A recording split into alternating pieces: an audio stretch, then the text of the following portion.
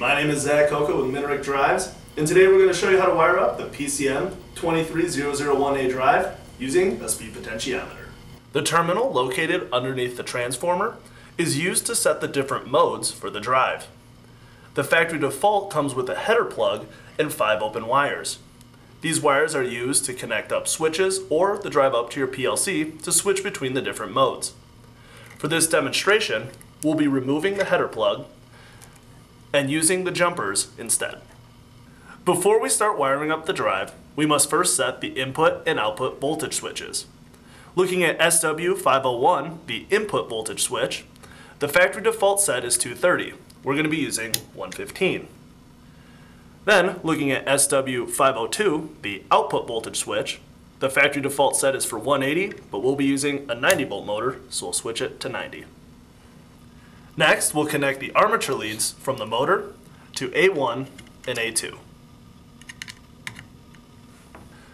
To run this drive using a speed potentiometer, we must switch the drive to manual mode. To do this, we'll use a jumper to short pins 1 and 2 and 4 and 5 on the mode select header block. Next, we'll attach a speed potentiometer to the drive.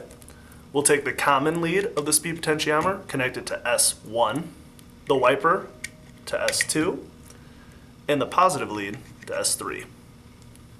Next, we'll connect our power leads to the drive to terminals L2 and L1. Now that we've made sure everything is wired properly, and we've turned our main speed potentiometer down to 0, it's okay to apply power to the drive. We'll now go through a quick test procedure to make sure everything is working properly. So, we'll turn up our main speed potentiometer to make sure the drive commands the motor to rotate. Now, we'll check the full speed range and turn our main speed pot back down to 0.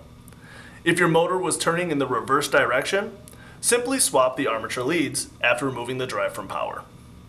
Thank you for watching this wiring demonstration brought to you by Minarik Drives. If you have any other questions, please feel free to visit us at www.minarikdrives.com or call one of our application engineers at 815-624-6950.